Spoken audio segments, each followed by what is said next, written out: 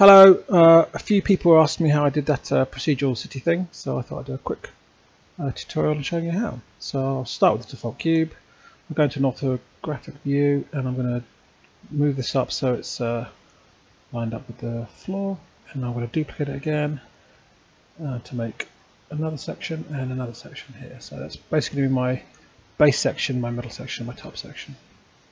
So let's just make these look slightly more like a base. So I'll make that one wide, and let's make that one.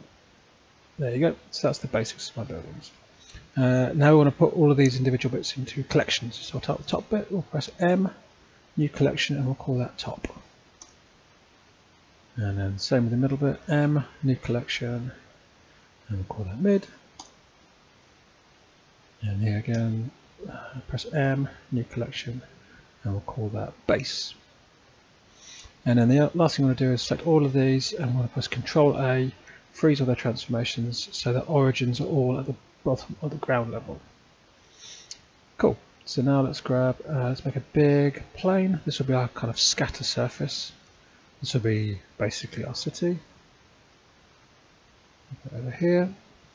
And if we go to the particle settings here, we'll add a new one. A hair. And let's put, I don't know, 100 on there. And then we'll go to render here. It says path here. We're going to make that a collection. And then here we're going to pick our base.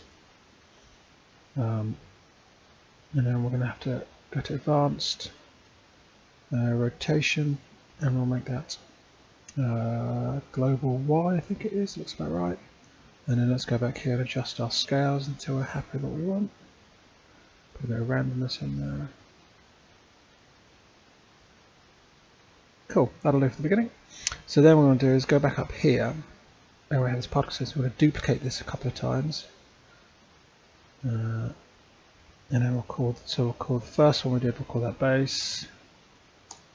We'll call this one mid, and we'll call this one top. Now currently they're using all the same settings, so we basically want to make them. You see here they're using the same. The settings are attributed to all three of them, so we want to make these independent. So we'll hit that button to make it independent, and hit that button to make it independent.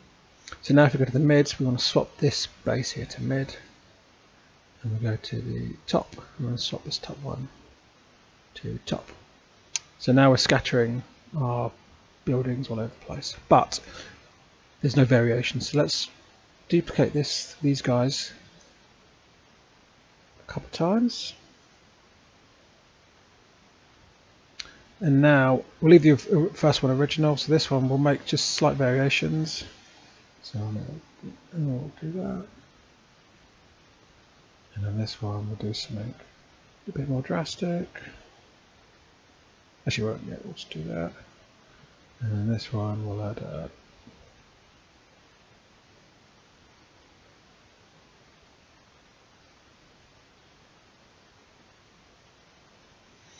and then let's do a similar thing with the middle bits. So let's add some more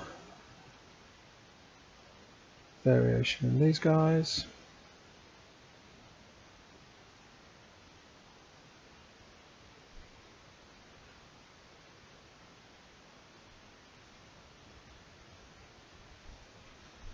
And then let's do some slight variations to the base as well.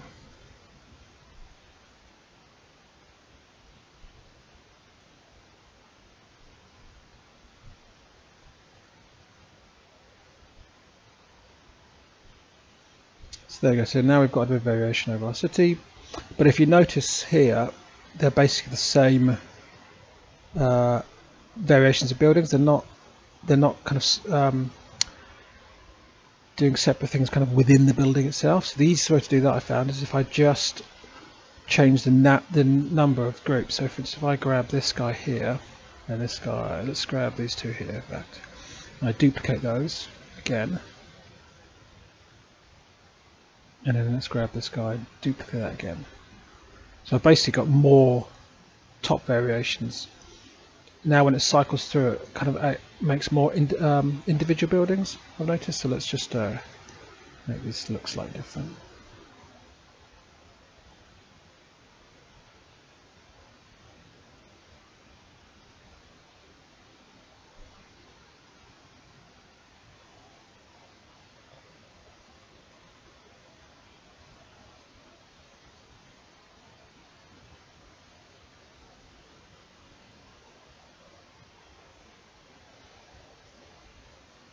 So now there we go. So I should have quite a few independent individual buildings scattered on my map.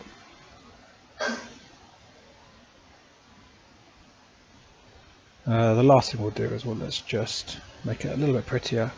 We'll go to modifiers here, we'll add a bevel modifier. And then we'll select all of our other bits here. Set a bevel modifier last. Control L, copy the modifiers across. And there we go. That's the start. That's basically how I did the majority of my procedural city. The next thing I did was, just to make it a little bit easier, if I select all the top bits,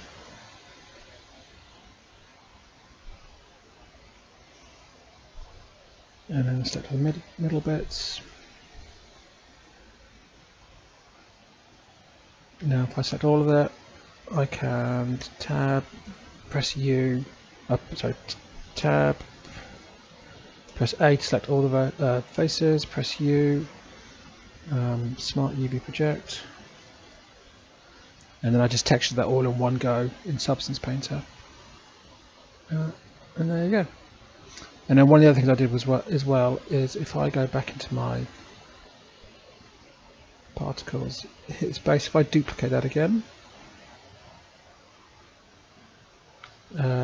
and make this independent again, and I'll call this